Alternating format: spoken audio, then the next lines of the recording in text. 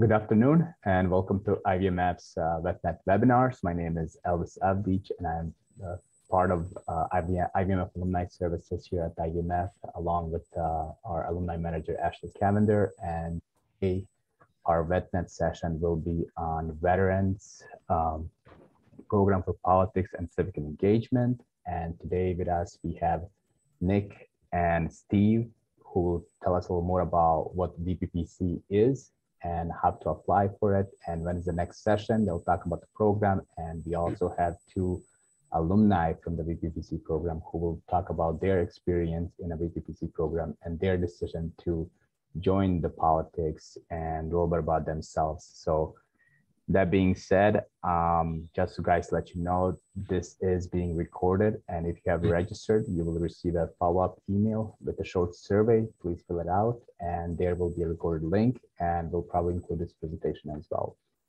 So if you have any questions, please make sure you type them in the chat box or raise your hand and we will get to you. That being said, Nick and Steve, welcome. Hey, thanks, Elvis. Good afternoon, everybody, and thanks for joining us on this for this information session on our Veterans Program for Politics and Civic Engagement. My name is Nick Armstrong. I lead the research and analytics team at the Institute for Veterans and Military Families at Syracuse University. We got a short briefing here just to give you some background on the program itself, as well as just the university's efforts and our commitment to veterans. But I had also just mentioned, this program is really unique in the sense that while the IVMF, our institute, delivers a number of programs across the country, this is one in particular that we operate in close partnership with our colleagues at the Maxwell School of Citizenship and Public Affairs, based here at Syracuse University. And you're going to hear a little bit more about that, and you're going to hear from my partner in crime and colleague, Steve Lux. I don't know, Steve, if you want to say a few words just to introduce yourself to the group before we dive in. Sure, Nick. First of all, pleasure to see everyone here. And I think the main objective, as I kind of wrote in the chat, is we're going to try to be as brief as we can and then answer any questions you have about the program. I'm the Director of Executive Education here at the Maxwell School. And it's just a thrill to be able to work with Nick and the team at IVMF on this particular training work. Thanks, Steve. So just a very brief agenda for a few minutes. We're just going to talk a bit about, I'm going to share a little bit about Institute for Veterans and Military Families and the broader Syracuse University efforts of late. And then Steve's going to talk a bit about the Maxwell School and their background. And then we're going to talk a bit about the program, how it's designed, delivered, and hear from two of our distinguished alums, Lou Luba, who's on right now, and Eric Bryan, who's another a recent alum who's going to join us at the bottom of the hour. Then we can have an informal dialogue and Q&A just to hear a bit more about the programs. But we're really excited. The program's in its fourth year. We're entering our fourth year of it, and just excited about all the interest that it's gained over the last several years, and even the success of several of our alums who are already in office, running for office, et cetera. So with that, I'll just give a bit of a brief background. I think we're going to share these slides with you, but we do have links to, if you want to dive in and get a little bit more background on our institute and the IVMF, that are linked in the PowerPoint. But just to give you a high level sense of Syracuse University. So I actually transitioned out of the Army in 2007, came here initially for grad school. I did not have even a full appreciation for how long and how deep the history of the university's roots in terms of its connection to the military go. Actually, this picture here is from World War I. And this is the Service Army Training Corps. Actually, Syracuse University has the longest continuously running Army ROTC program in America. And this is a picture of that group. We were one of the first original Service Army Training Corps that were stood up that did not close their doors in the wake of the Vietnam War. And so they continues today. But really that history, really post-World War II, our chancellor at that time was part of the presidential commission that created the Service Members Readjustment Act, or the GI Bill. And at that point in time, Syracuse University was a small liberal arts teaching college for the most part in upstate New York. He had an enrollment around 3,500 students. And our chancellor at the time, who was actually a cadet in that picture I just showed you, he was instrumental in terms of not only being on that commission, but really seeing that as an opportunity to transform Syracuse into a major R1 research university, literally opening its doors. So he actually had sent a memo in traditional military format to returning war veterans regarding your future. And we have that actually framed out in our outer offices here. But it essentially opened the door to any returning service member, even if they didn't complete their high school diploma, to come to Syracuse to get their degree. And we literally saw enrollment triple within 18 months, and that sparked a whole bunch of construction projects on campus and literally transformed physically the university into what it is today. And you see here a number of other programs across our campus that sit in different schools and colleges. The Defense Language School, the Defense Controller Program, which is a Maxwell-Whitman partnership. So we train all the Army's financial managers. Have been doing that for 60 years now. Our Newhouse School of communications, the military photojournalism and motion media programs, all the top guns that follow the SecDef around and take pictures and videos come here for their training. And of course, the National Security Studies program that Steve and his team oversee at Maxwell is another program. And so the Institute, the IBMF, really came out of the 9/11 era in the sense that our boss and Vice Chancellor Mike Haney, who's an Air Force officer and entrepreneurship professor here at Syracuse, came in the mid-2000s and started a boot camp for service members in small business ownership in 2006. And what was meant to be his hobby to stay connected to the military population, it was really our founding story as an institute. And so that one program led to the opportunity to create a family of programs in small business ownership and career training. And soon enough, the opportunity to create an institute, 10 years post 9/11 in 2011, looking across higher education, you really don't see a whole lot of research centers and institutes focused on the military or the veteran and military family community. And so that was really the genesis of our institute, of doing something unique and taking advantage of all the talent and human capital that sits on a major R1 research university to create innovative programs. And you can see here the two different quotes from our World War II chancellor to our current chancellor of doubling down on this commitment to make Syracuse University the top place in higher education for veterans and their families. So a little bit about the IBMF.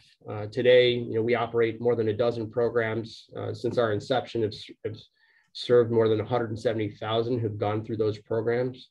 We've got about 100 or so employees, several dozen students.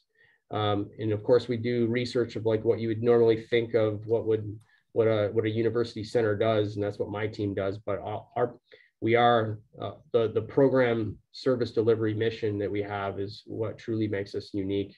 About a third of our workforce is actually operating all over the country, delivering these programs in and around DoD and military installations, in veteran communities, and even some of this training we offer abroad, where we have large DoD and military presence. So that's the Institute in a nutshell. And I will just say, this program in particular has been something that we've been collaborating on with Maxwell for many years. This is something that we've wanted to do for some time now, but I would say probably 5-6 years ago, just seeing a lot of upswell of an interest among veterans of running for office, and given the reach that we have with the veteran community, and given the prestige and reputation of the Maxwell School in particular, and what they can bring, makes this truly a unique collaboration in terms of a training opportunity for those who are looking to serve again, particularly in their communities as elected officials. And so with that, I'm going to hand it off to Steve to give you some background, a little bit more on the Maxwell School, and then we'll dive into the program. So Steve, over to you. Great, thanks, Nick. I promise to be super brief. First thing I'm going to do is I'm going to brag about the school. So I think the Maxwell School is an incredible place. I think Lou might agree with that. We'll test his credentials here in a little bit. What makes the Maxwell School great, as far as I'm concerned, is we're not a school of government. We're a school of citizenship. And to some extent, or to a large extent, that's why we're on this call today. We're not necessarily on this call because we want you to have a 50-year career in government, or maybe you do want to have a 50-year career. But the point is, we think we all have a role to make our country a better place, our world a better place, our communities a better place. And though politics these days is quite polarized, quite complex, quite frustrating, I think it requires the type of people that show up in a room like this. These are people with military backgrounds, committed to serve, think about the world beyond themselves. They think about others. And so that's essentially our institution. The way we look at this question of citizenship is both from an academic social science perspective. We have all the social sciences in our school, but also in an applied way. If you hit the next slide, Nick, if you wouldn't mind.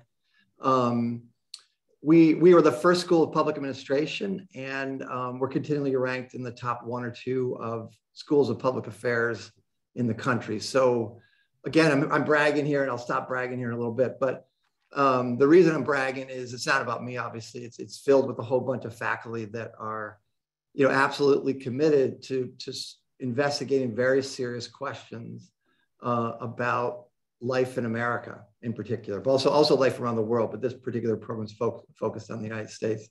And it leads us to bringing in someone like Dr. Grant Rear, who, for those of you that make it into the program and choose to be with us, just has a very, very unique perspective on politics in America and what it takes, number one, to run well, to hold elective office, what are the challenges associated with that. And he's also just an absolutely incredible character when it comes to his personal network of politicians. So he leads this program from the faculty point of view, the Veterans in Politics program, but he also runs something called the Campbell Institute, and he's interviewed at somewhere around 500 different politicians throughout the country, to just get a very hands-on, practical, applied view of what it is, to run for office and what it is to be in office, so to speak. So maybe hit the next slide, Nick, and I'm gonna run through the objectives here quite quickly. So the objective here is a little bit strange, I might argue. Our objective is about transition. That is how Edward or Nigel or Claudia can make a good informed decision about whether or not politics is good for you. And then we're going to make the argument, if politics is not good for you, as in running for office or being in the political office is not for you, then are there ways to be civically engaged that are also super helpful and, I might argue, really part of the American experience? In other words, we don't have to leave everything up to government. Government can do lots of good things. We could also rely on private citizens to solve problems out there. So the objective is about transition. And I think what's really important to understand about these 2 objectives, or I'll talk about two objectives. The first one is in and around the question of, if you're thinking about running but not sure, how do you make a good informed decision about whether to run or not? So that's one type of objective. The second type of objective is, once you've committed to this idea of running for office, how do you run well? or more specifically, how might you win? And in both senses, we're very applied. We're very practical. We try to say, what's it like to run for office? If you think about that first objective, what's the impact on your family? What are the things that will be fulfilling? Why will this make you feel 10 years from now that you made a good decision? When it comes to, the running a campaign, there are a whole series of things that one really needs to consider. And I think one of the things that Nick and I and some of our colleagues here at the Maxwell School realized after we got into this program is there isn't a very simple playbook to run for office. There are some concepts and ideas, but the real crux of the matter is if Chris Mercado is interested in running for office X in state Y in county Z, it might be different than what Lou Luba does to run for office in Connecticut, where he's from. But what we want to do in this context is kind of raise the questions. How do you get on a ballot? How do you raise money? How do you deal with attack ads? How do you present yourself to the world? These are really the critical topical areas that we talk about. And Nick, jump in if I'm missing something. And maybe Lou can also jump in later, talk about, what were the topics that were most important, particularly to him. But at the end of the day, particularly for that second objective, what we hope you walk away with is a couple of pieces of paper, maybe electronic form or paper form, that is your game plan, your action plan, your campaign plan. I want to run for this, and this is how I'm going to do it. So that's really the key deliverable. When I think of, about the speakers, I'll just say two things. First of all, yes, there will be academics in the room, and they're lovely people. They're smart people. They'll help you all to conceptualize things. At the same time, we bring in people that have bloodied their nose, dirtied their shirt. They've been in the arena. This is not an abstract concept for them. This is something that they've done for a big part of their life in one way or another. And one of the questions we often ask them is, where did you fail? What went wrong? What types of mistakes would you suggest to our students to avoid? And related to the speakers, both academics, but also, and practitioners, if you like, we're heavily interested in including veterans who run for office. And we have a Pamela Hunter. She was, I can't remember what service, I think maybe the Army, she had a military career. She transitioned out, and now she's a New York State Assemblywoman. Actually, one of the very few underrepresented minorities in the state assembly, women and underrepresented minorities. And essentially you say, well, what was different about your experience being a veteran and running for office? And what are some of the things you can help you all in this room to think about? One of the critical things is the political system is not a hierarchical structure. You don't take orders from the top and just, it's much more chaotic. So some of the things we learn about hierarchy and command and structures in organizations like the U.S. military, sometimes those leadership lessons have to be tweaked. You have to kind of jig them a little bit to make them apply to a political environment. Program structure is pretty straightforward. In part because of COVID, but we were already kind of moving this direction anyways. What we do is we typically start with a series of online classes once a week.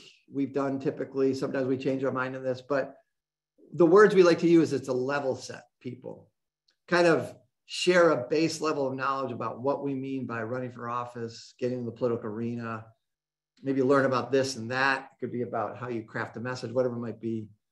And then we have on-campus programs too. This past year, because of COVID, we had people on campus for 3 days.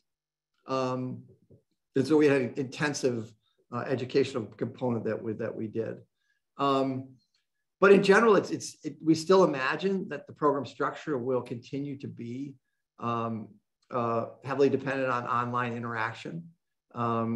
In the past year, and I think we'll do it again, we after the weekend that people are on campus, then people go away, they write their campaign plans, and then they come back. The one thing I want to say, and I know I'm running out of time, so I'm going to be very quick, that this year's iteration is we're going to try to make what we call ideation, which is a very short course that basically asks the question, are you sure you want to run? We're going to try to make that open to as many people as we can, and perhaps more intensively online than in person. Because in essence, we're going to try to stretch ourselves to let as many people into that, that exercise as we can. And essentially that's 12 hours of work. At least that's how we handled last year. 12 hours of interaction. So that's one course. That's what we call ideation. We expect that to take place in September. And then we expect to open up a course in October and then continue into November, where it's that second question, that a second objective. Okay, you know you want to run. How do you do it well? How do you put together a campaign plan? That again will include online sessions. It'll also include a piece on campus, and then additional online sessions where people get to present their campaign plans. So I assume you'll have other questions about program structure, but I'm going to stop there because I'm afraid about running away from time. So just about expectations, just to be clear, and this relates to how to apply. What you'll find out very shortly, because you're on this list, we'll send you emails, we'll put up on our website.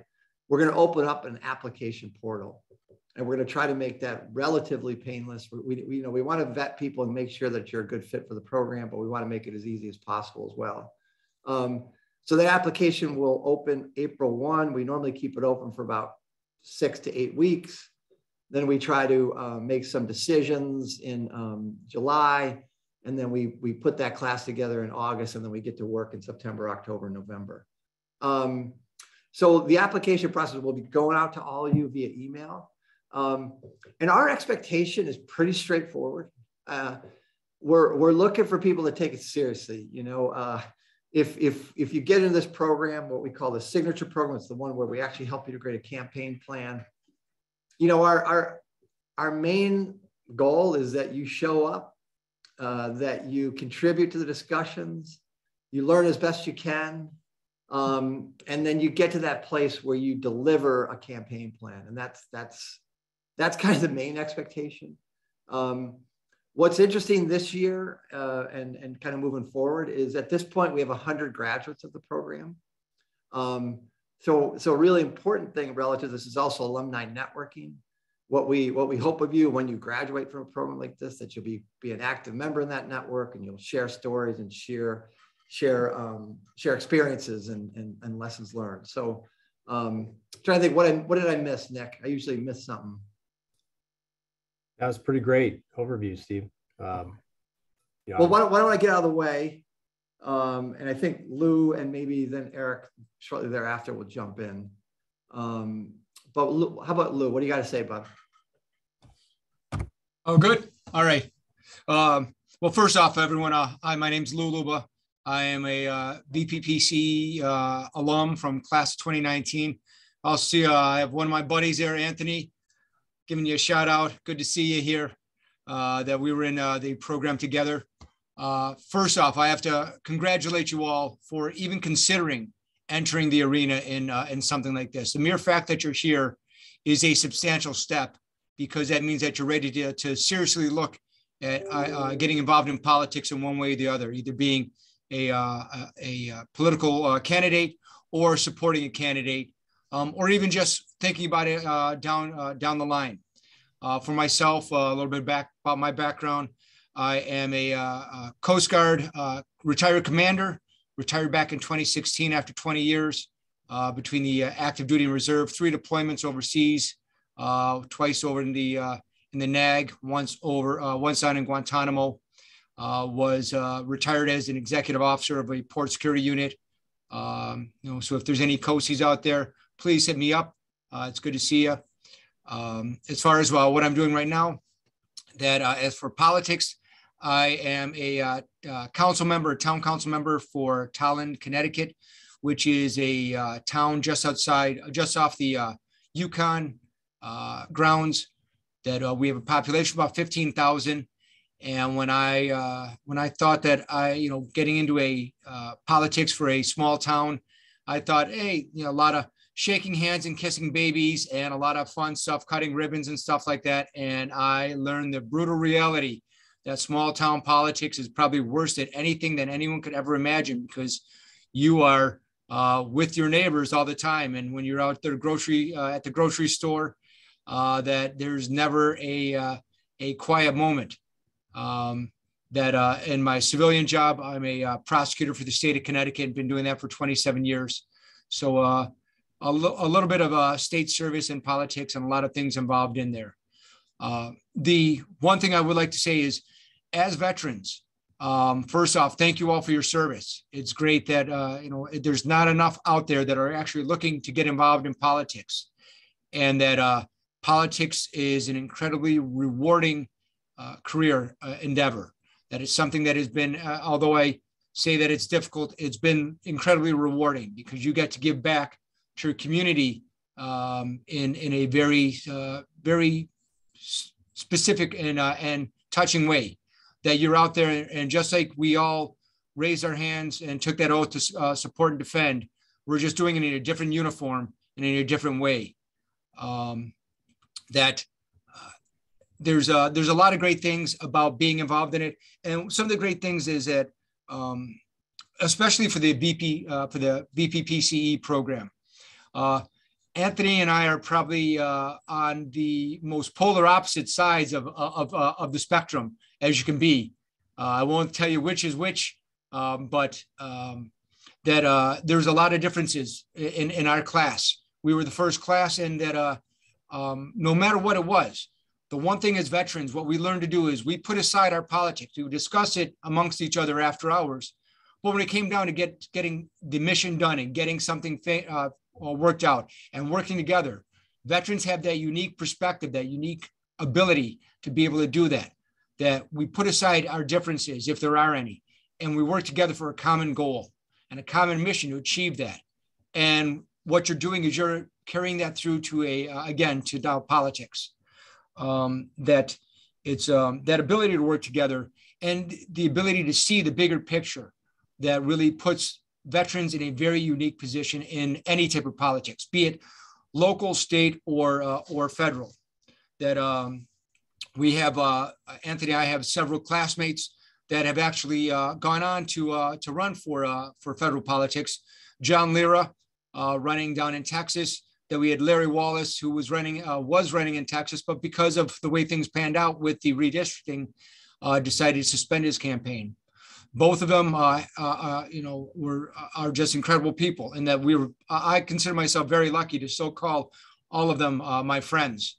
That we talk on a regular basis and exchange ideas, and that's the network that you're in. The one thing about this program, which I like to say, is that if you're accepted in the program, and just by being part of this, the Maxwell School is incredible. Steve said before, I actually have a unique perspective where I'm a Maxwell alum, that I, not just from the program, but also before, where I went to law school as well as the MPA program. I did a joint JD MPA program through Syracuse to this College of Law, as well as the Maxwell School. My son ended up graduating from Syracuse just last year.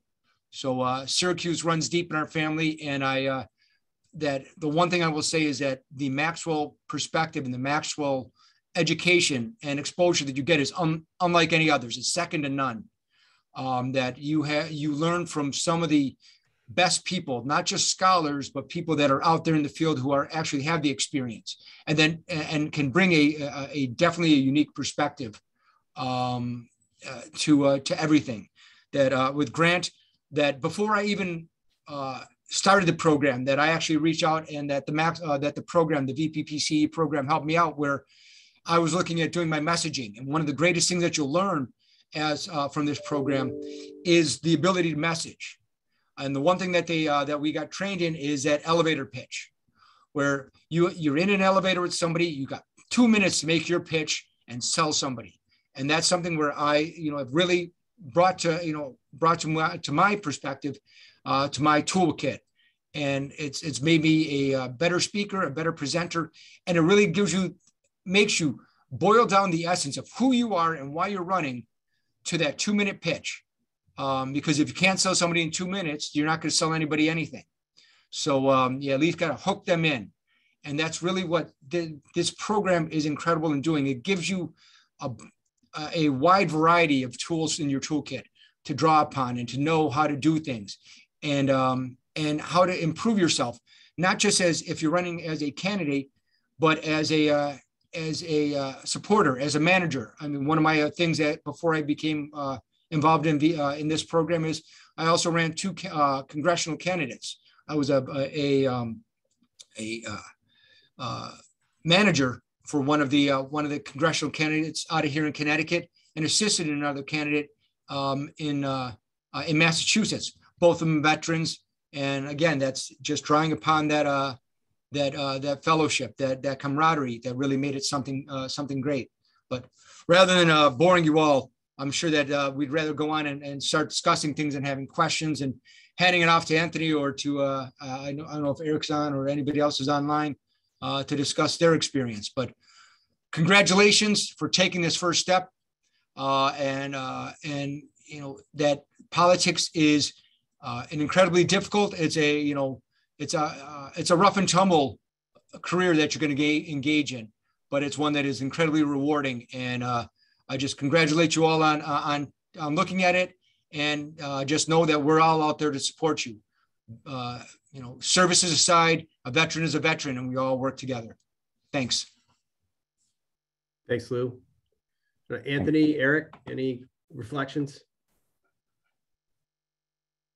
Hey everyone, it's Anthony Galata here, former Army vet. The program is great. It's the best program I've ever been part of. When you guys get there, the politics are really thrown to the side, because after classes, you guys will be hanging out, having dinner, having a few drinks. And if you guys were accepted to the program, Steve's office is really interesting. He has a lot of good stuff in there, well-traveled. I highly recommend this program. I kid you not. Thank you for the time. Thanks, Anthony. I think Eric's on. Eric, you want to jump in? Yeah, I'm happy to jump in, and I think, like was earlier said, I'm really happy to take questions for sure, and because I think that's the maybe most valuable information that folks could get is their specific questions answered. But just a couple words on why I think it's so important for veterans to jump in and get involved in politics, and what I took out of this class, and what I think you guys could take out of this class. So first off, like was said earlier, thanks for being interested and willing to get up and serve again. I think regardless of what level you're looking to serve at, you'll find that your experience as a military person will help you dramatically. One of the things that has been become obvious to me since I left active duty military, and I'm actually still a reservist myself, but what I've seen in the many different capacities now that I've served in, whether it's as a federal civilian in a variety of US government agencies, or in academia, or in the private sector, is that what we have in spades in the military, and what you see regularly displayed on a daily basis, that is leadership, is deplete in other organizations. You take for granted the leadership that is in your daily life in the military, and you see in your peers, you see in the people that work for you, you see in the people that you work for. That probably many of you have seen doesn't exist the same way in your civilian life, and politics is no different. There are plenty of folks, whether they're people that you'll work with, or people that you'll run with, or people that you'll run against, that don't really understand what it means to lead, and things like service before self. That not only gives you an advantage to be a better politician and government service individual, it's one of the things that will make you not only electable but good at your job. So take advantage of that, think about that deeply, and eventually go and live it. What was important to me about this job, and I've actually still never been to Syracuse because I did this remotely through COVID. So I'm still looking forward to seeing Steve's office in person at some point. What I took away, and what I think you can take away from this, regardless what level of office you were looking to run for, is some basic tools and organization. There's not a path in politics like there are in so many career fields. You don't have to stop at assistant dog catcher to run through all of the necessary positions to run for the US Senate or for governor at any point. You can start anywhere. That's good and bad. One of the things that was the greatest piece of advice that I was given in my short political career so far was given to me by my former boss, Senator Tim Kaine.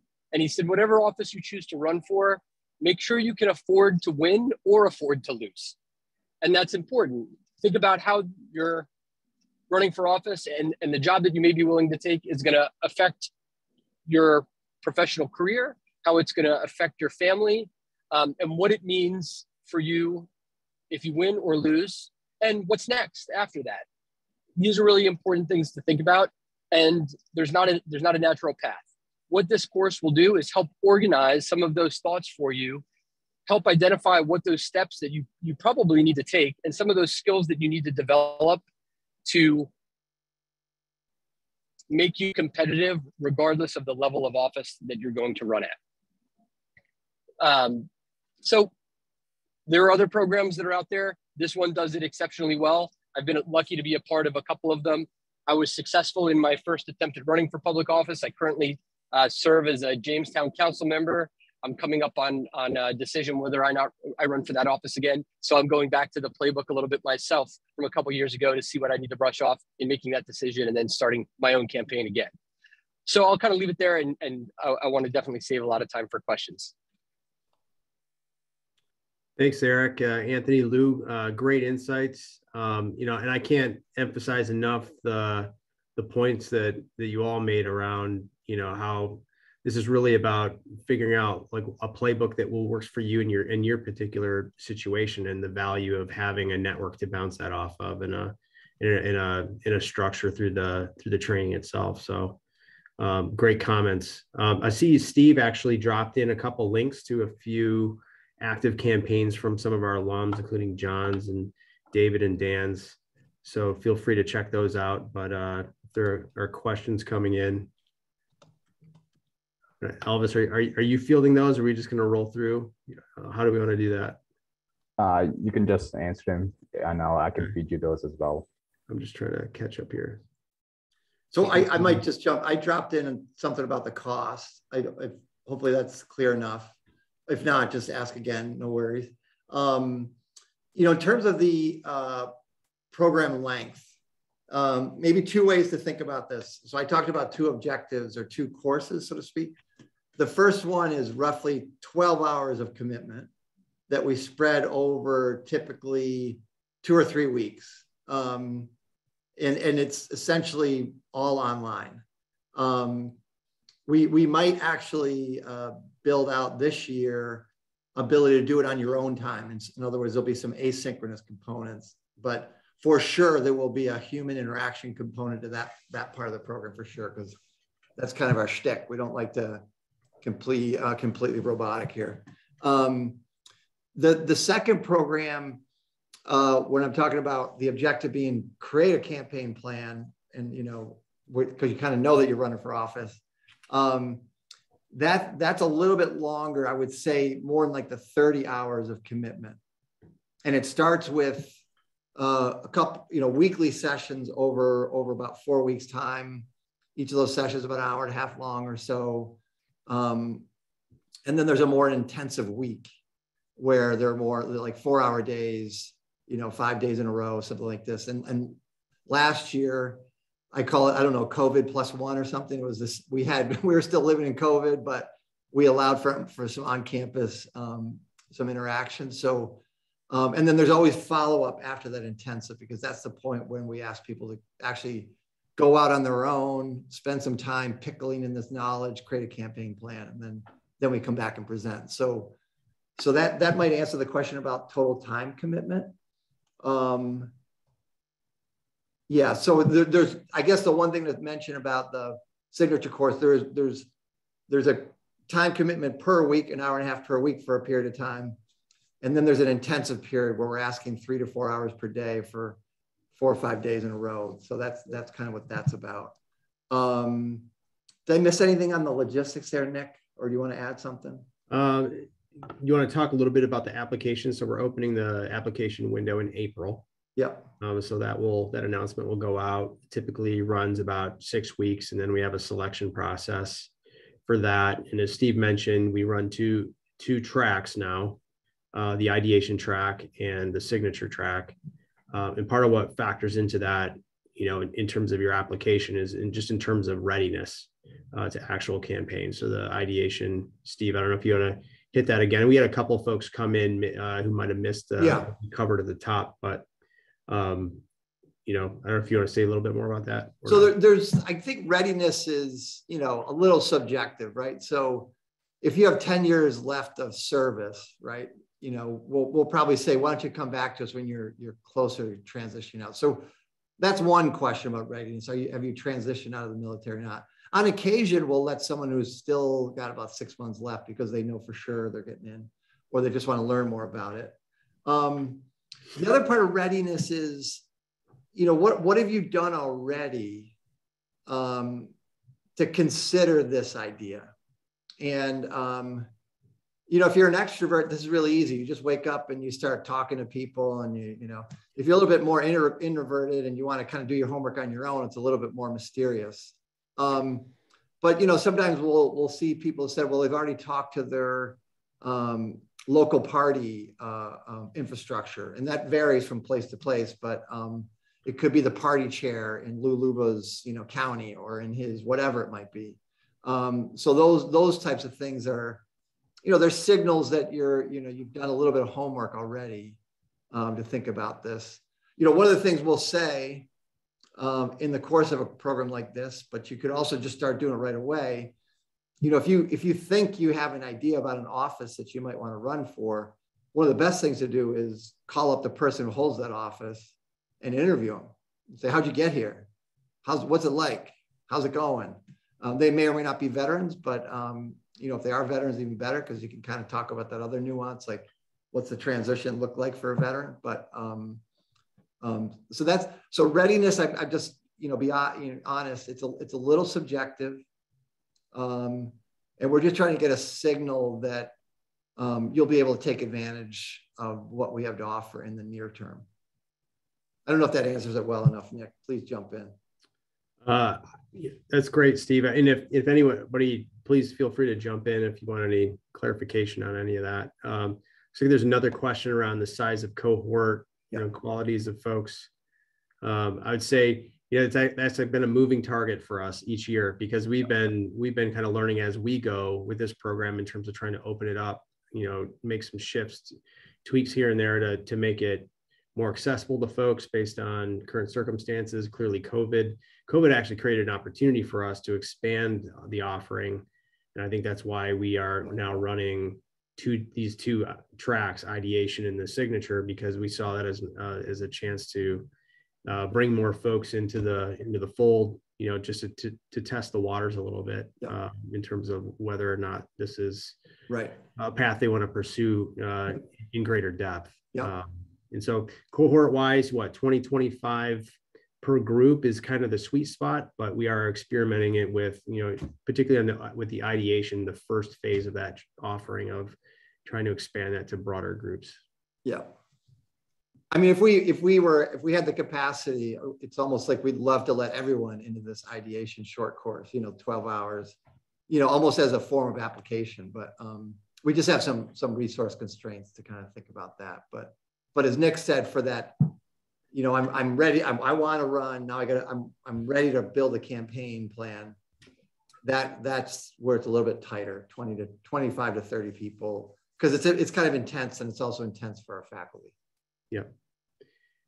So there's a question here around the April application. So the applications open in April, and that application runs for the better half of a month or so, and then we through the summer go through a selection process and interview and screen folks to be admitted into one of the two training tracks. I would say by usually the first week of August is generally where we try to target. So Kane asked a great question about any restrictions on an applicant running an active campaign. I don't think that's a restriction. So I think that sounds like you might be, in an elective race. Oh, do you want to speak up, Kane? Yeah, please. Yeah, absolutely. And I apologize for all the questions in chat. No, we love the questions. You're helping us out, man. Oh, no, but thank you. But yes, no, I'm currently running for a school board trustee here in Bozeman, Montana. And so I just wanted to ensure that, I'm not breaking any rules or something along those lines by applying to this. No. And, like sometimes, what you might talk about, Kane, in the application is also, is that your final destination, which is fine, right? Or is it also a stepping stone, that kind of helps us understand where you might be. School boards, it's just an interesting thing, right? And it's becoming more polarized, and we need sane people on school boards, right?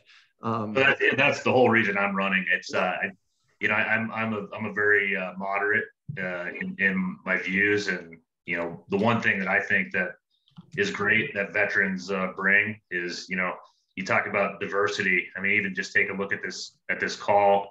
You have every color, males, females, and we all come from a common background, and so I just really hope to start here as a stepping stone, and then hopefully build a network to grow that, because I think that we need more sanity in politics today. To your point. And I'll just jump on that comment, Kane. I mean, we're absolutely committed to this notion of diversity in the most broad sense of diversity that you can all imagine. So as Lou mentioned, we do try to make the cohort bipartisan, if you like. We want equal numbers of Republicans and Democrats, in part because we're not picking a side here. I mean, you might assume that universities have a certain bent when it comes to politics. But in this room, when we're talking together, we're not picking sides. We're just here to help people run for office, no matter where they come from or what their objectives are. We start with the premise that you're all good people and you've got good ideas, and we're going to help you get there, where we want to go. The second thing about diversity is, which I don't know about Nick, but one of the things I've loved about this program is, out of the quarter of 25 to 30 people, we have typically 12 states represented, if not more. Sometimes I lose track of the numbers. It's interesting, in years one, we had, frankly, fewer underrepresented minorities and fewer women. I think actually doing it online, more online, helped us increase diversity. So again, we have a very objective interest in diversity. It's, in other words, it's not, I mean, I don't take it as, I mean, morally, I think it's an important thing. Ethically, you can talk about diversity in lots of ways. When I think about diversity here, it's diversity of thought and perspectives that we want to bring to a conversation about politics. And so I don't think we try not to stop at party. We try not to stop at a race or gender. We try to embrace diversity in the greatest extent we can. And you know, that's kind of the ethic. So if diversity is not your interest, this is probably not your, you know, not a great program in some ways, because we're not looking for just one type of person here. Yeah. I don't know if that answers your question, Kane, or anyone, but. No, absolutely it does. And, yeah. and I learned something new. I didn't realize Syracuse had the longest running Army ROTC program. Yeah. Because one of my, I was actually deployed with her during the start of Operation Iraqi Freedom. Jen Godey, she's the current professor of military science there. Yeah. Yeah. Oh, that's awesome. Yeah. Yeah. So that's cool. Yeah. I mean, the Nick and his team and the Vice Chancellor, Mike Haney, who was an Air Force officer, is that right, Nick? Yep.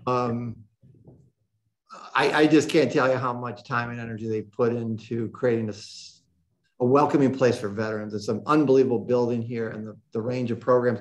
If you don't like this program, keep looking at IVMF because there's a whole bunch of other stuff you should be looking at that that's I'll say that Jen has the best gig for professor of military science in the United States in this building that she's got now.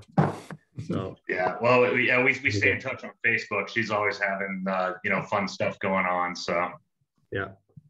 Hey Eric, you want to jump in? I think you had your hand up. Yeah, I just wanted to address part of Kane's question too, because I was in a similar boat. When I got selected, I was already in the midst and running for office. So I had my election while we were in class. And that was not problematic. It actually worked out great, to my advantage. And I was also running locally like you are. And it still ends up being relevant. Like you, this is a place for me that I'm starting and that's good for me and works for me now in my career and with my family, but it helps me learn a little bit about being in the game. And it's a good low risk way to test the waters too, to see if you like it and how it's going to work out. So I highly recommend people running at the local level like this. One, because it's low risk to you as an individual, and it's an incredible way to have dramatic return on your investment in time, because local races and local offices are usually pretty short on competent people willing to give a lot of their time. So good on you for running for school board. I think this will help you. One of the nice things too that I found, at least locally, is that the politics matters a lot less at the local level, especially once you get past the race. But even in the race, I think maybe they're a little bit more polarized than they used to be, but it's not the politics in that respect are not as fierce potentially, but they also are deeply personal. So that's one of the things I think you'll learn and learn more about in the course. Hope that helps. Thanks, Eric. Lou, what you got? Oh no, I was just gonna sort of echo what Eric had said. I think one thing that he said before is actually something that's pretty accurate. Where if you're looking at running on any level, that it's also not just a personal affair, but it's a family affair. That it's something that you need to really, it's something that's that it's more time consuming than you would imagine. I think that even on a local thing, I mean, being on local politics, that it's something where it's 24/7. It's when I was a reservist, I used to say it's the best full-time job with part-time pay you could ever want. Being in local politics, it's the best full-time job with no pay whatsoever for me that you could ever want. It's truly a labor of love. So that's something that, that everyone's going to have to consider as well.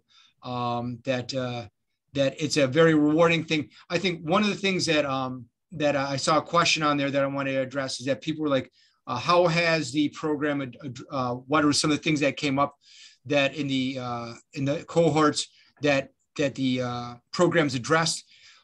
Being the first one, I think one of the things is that we learned a lot of the theory, but not a lot of the nuts and bolts on how to run a campaign. There was some things that we did learn, but I think that having this being, as Steve and Nick said, the fourth iteration coming up, I've seen it progress, and I think it's something that's really breaking out of the ideation and now going into the second part of it. That it's something that will really give you a much more nuts and bolts type of thing. It's not going to be able to say, this is how you work out your budget, but it'll tell you how to deal with things and how to address certain things. Yeah. So I think that it's better than just some of the theoretical stuff that anyone can read about and hear about and get the talking heads working on. It actually gives you some very practical, realistic experience. And just to use it as as far as for Kane with running, actually, when I started out the cohort, I actually just got elected. And so it was stuff that I had just carried on, and actually the lessons that I learned helped me get reelected. And I've had so much fun where I've decided that I'd like to pass it on to other people. So this is the last time I'm going to run for reelection for this position, because there's a lot of younger blood out there that want to fill in. But it's something that I'm looking at for possible other state positions that are possibly opening up within the next few terms. So, but anyway, those are my comments. So thanks. And to Lou's point, I think one one of the things you're always going to struggle with when you run for politics is, what's the best analytical tool, or what are the sets of concepts and generalizable assumptions that you bring into your work plan. We just had some terrific people in every cohort that actually helped us to think about analytics in a different way. I mean, Molly Mae Porter and whoever it is, we had a whole bunch of characters that just did incredible analytics. And that's also part of the share and compare, right? We can share with you all what people have done in the past to come up with a strategy based on some analytics. Like for example, one of the first things you should figure out is how many votes did it take to win the election that I covet? It's simple. Is it 5,000? Is it 10,000? Whatever it is. And then work backwards, like, well, how many get 10,000 votes or whatever votes you need? And so those things have been really helpful. Connectivity between faculty and practitioners and politicians and students or participants and adults like you to come up with those analytical frameworks, if that makes any sense.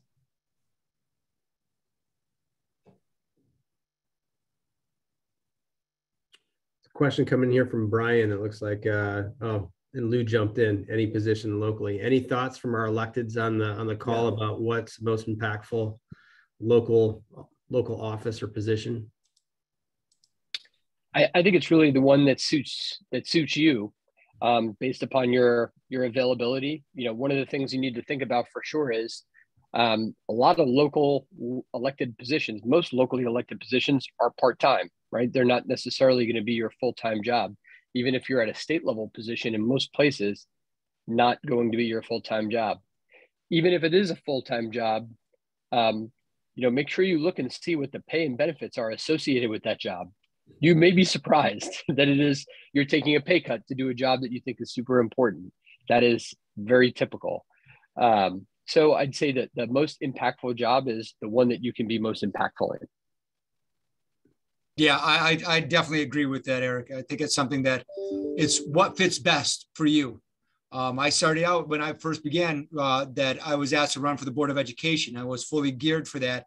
And then a month before the elections, they're like, hey, we think that you'd fit this spot. We have a spot coming open on the town council. Would you like to switch to that? And I switched over to that. And, and it's something that I feel I'm making a better difference on the town council than I would on the Board of Education.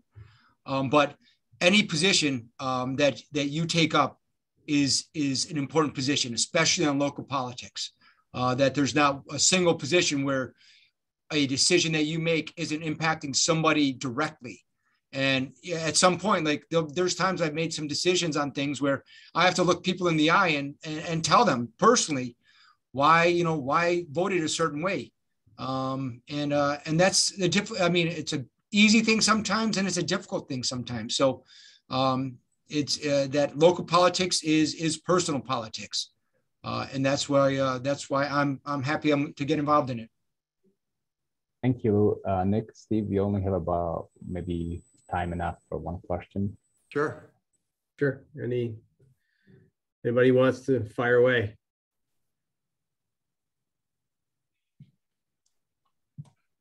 I'll fill the silence. Brian Olay. Hey, thanks for your time, everybody. I don't know if I want to run, and I'm not convinced I need to achieve my goals. And it's kind of a weird goal, but I would be a happy camper if I got 100 of my buddies who are more qualified than I am to go run. I think that's right. I'm a means to an end. Is taking this course going to help me answer the question whether I should run or not, or if there's a better way to get more of my buddies to run? Thanks. Yeah. I would say the ideation track is for that very purpose. Yeah. It's modeled after some of our entrepreneurship training, focused on folks who might want to start a business. So getting you just a taste of the good, bad, and the ugly of what it actually means to run. So I would say I would certainly hope so. Steve, I don't know if you have more to add to that. Simple yes. Yep. Simple yes. And of course, we've got folks that are working behind the scenes, like alums who work on campaign teams and serve in other ways. So that's also an option to think about. Well, thank you, everyone. It looks like we are out of time. I just want to say one more time, thank you, Nick, Steve, Eric, Lou, Anthony, and everyone that participated. Just to remind you, we will be sending out follow-up email with the recorded link and short survey. Please let us know how we did. And we'll also include presentation and anything else shared in this session. Thank you all so much, and we'll see you on our next VetNet webinars. Thanks, everybody. Take care, everybody.